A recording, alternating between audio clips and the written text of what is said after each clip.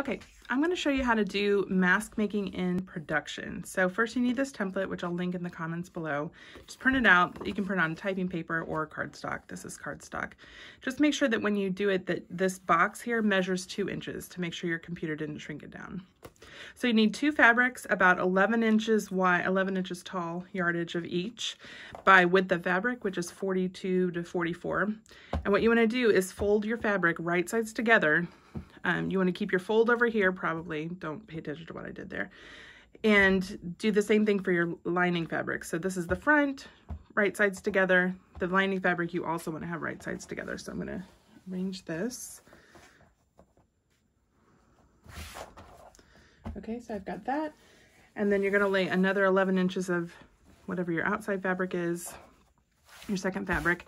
And you're just going to take this and trace around. You can do it with a Sharpie or a regular pencil or whatever, but trace around 6 places. So you don't have to flip-flop it, but it fits better. So you can fit 6 on anything that is a width of fabric by 11 inches.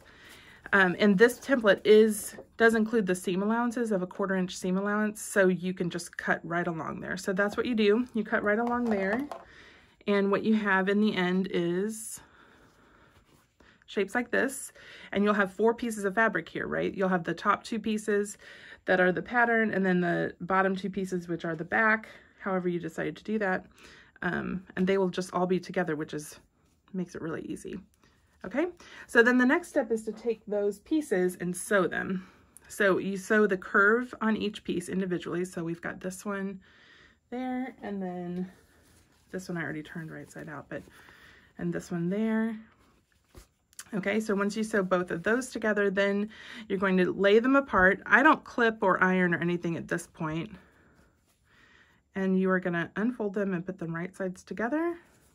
Okay, and really the only thing you have to line up is this first end here.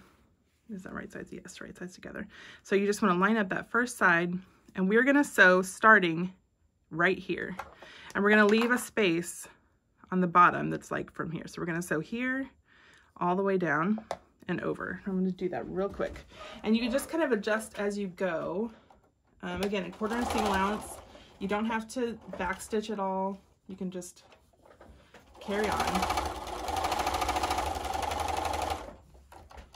And when you get to the curved part, can you see this? When you get to the curved part up here, it's a good idea to just kind of adjust as you're sewing and make sure that the edges are still lining up. They don't have to be really exact, but it's better. And then you just want to press one seam, like the top seam I like to press forward, the back seam I press back, and I go slow as I'm kind of rounding this point at the top. And make sure there's no fabric bunched up underneath it.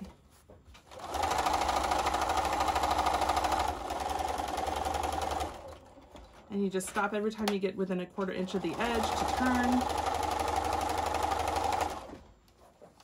And just check your seams every now and then. About this time when I turn to do the bottom rounding, I line up my 2 middle seams.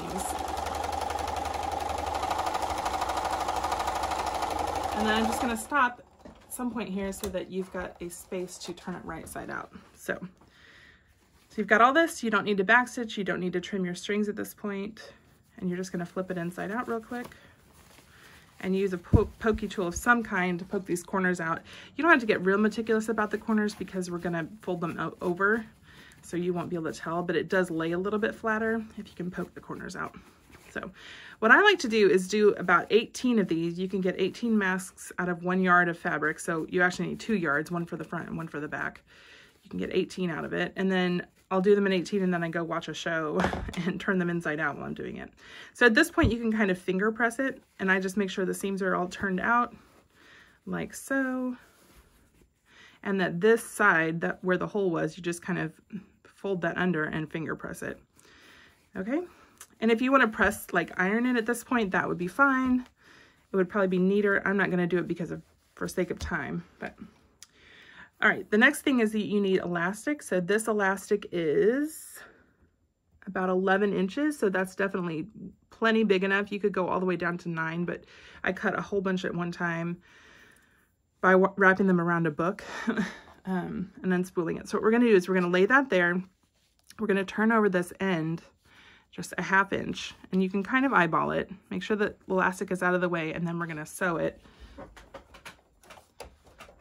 And all right, so it's ready to go into the sewing machine, as you can see here. So I just folded it over a 1/2 inch. The elastic is over there, free form. I'm gonna put it in, and this is where we're gonna start. So I do a really scant edge here, like 1/8 of an inch maybe, and just kind of eyeball it. At this point you do backstitch. Make sure that you're keeping that elastic away. I backstitch one more time at every corner just because. And then we're gonna turn it. Make sure that your folds are tucked in properly. You can turn it, and then you're gonna sew just 1/8 of an inch all the way around as a top stitch to keep it neat and tidy, so that when people wash it, it won't get out of shape. And as you're approaching the end, give it about 1 inch of space. Get another piece of elastic, and you're gonna lay that in there and flip it over.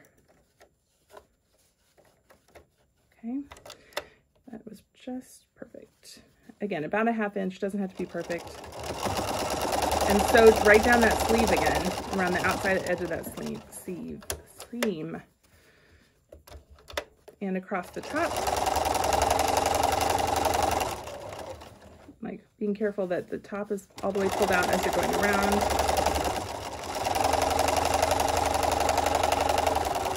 And we're just going to backstitch a couple times.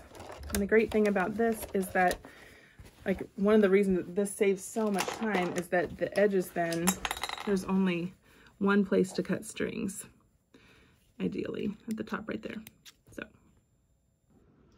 okay, so now this is all sewn all the way around. You can kind of see how that sleeve looks there. So you're going to take the ends of your elastic and just tie it in an overhand knot.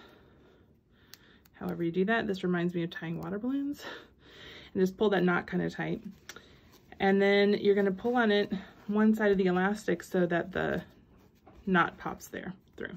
And that keeps it so that it's flexible. So if somebody who's smaller wants to have it tighter, or somebody who's larger can untie it and tie it a little bit closer. So there you have it. That's a mask. Usually at this point, I just sit on the couch and do the elastic and the string cutting at the same time. So you might want to try that too. It's a great Netflix activity.